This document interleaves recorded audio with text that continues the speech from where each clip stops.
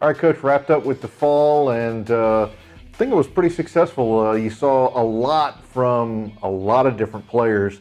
What were your overall impressions of the fall practice period? Yeah, honestly, Damon, I think the guys were super excited to start it. We got back out there and got ramped up pretty quickly there. Obviously, we're dealing with different times right now, so I think the guys definitely didn't take for granted what they were getting the opportunity to do. Go out there and enjoy it and get some sense of normalcy. We got 3 weeks, 4 weeks in, and you can see, the body starts to take a little bit of a toll because we're lifting weights and doing the running and conditioning at the same time we're trying to do fall ball.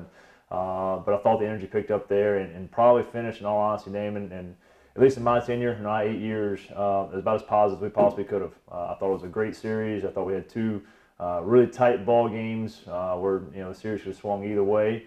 But I thought what we wanted to get accomplished, the system and honestly the leadership standpoint, I think everything that we need to get put in this fall got put in, and now also we can still build here the next month before Thanksgiving.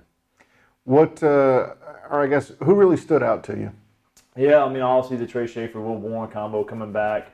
Those guys will also be in the rotation, but if you start looking for some freshman standpoints and some starting the pitching side of things, Will Kinsler, had a match with Will Warren game 1. They went toe-to-toe, and in all honesty, the stat line didn't show it, but I thought he pitched extremely well there until he got tired there in the 6th inning, and also put himself into consideration for a rotation spot in the springtime. Brendan Stuprich, I thought did another good job. He's the one that kind of started out really strong early, kind of hit some woes there in the middle of the way, and really came on strong there at the end there in the Fall World Series for us as well.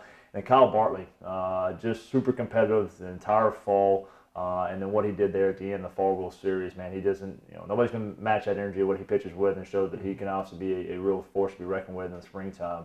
As far as position player-wise, it was a little bit of checks and balances. We balanced some things with the COVID stuff. Some guys were out, back and forth, in and out. We really wanted Gabby Cruz to get some way of ease, and unfortunately, missed some time there. But I think you're going to look for him, hopefully, to help us there offensively. But then let's talk about returners. Connor Manola had a really nice fall.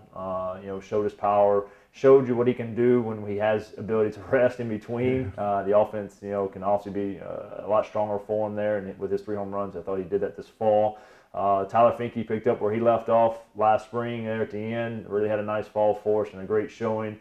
And then Christian Garcia, man, just another guy who's extremely versatile for us in that outfield. Probably solidified a job out there, whether it's going to be center or left, depending on what we do with Finke. Whether we move him into the infield, or if he plays center field there as well. I think you got some bright spots and some other guys there. Eli Johnson had a really, really nice fall and really ended well in the Fall World Series. Would be my vote for Fall World Series MVP. Yeah, I think overall those guys kind of finished the entire fall on a really high note for us. All right, so now that that's all wrapped up, obviously this is a very important period, and it's actually a little bit longer period for these guys than what you normally would have. What is next? Yeah, so we'll give the guys a chance this week to kind of get the grades where they need to be. We'll do still weights this week, and then we'll have some post-fall meetings, just kind of hey man, where you stand at this point in time. Here's what we see you doing in springtime. Obviously things can change between now and January, and also in between February. But just to kind of get some guys a little more solidified in roles, some guys a little more direction what they're going to do, and give guys opportunity to make some decisions. Also, we've got a roster that's been expanded because of COVID. We gave some guys some opportunities to come in and improve themselves, and so there'll be some moves to make this week. There'll be some moves to make at the end of this fall semester once grades come out as well.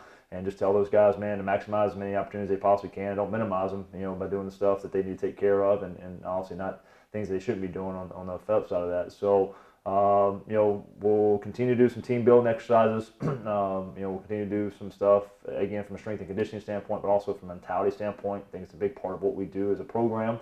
And I think it's going to be our separator. Again, we've talked about this numerous times. This can be the most competitive year ever in college baseball. What's going to be our separator? We really feel like it's going to be that mentality, that makeup portion of it. So we need to do a good job of building that throughout Thanksgiving.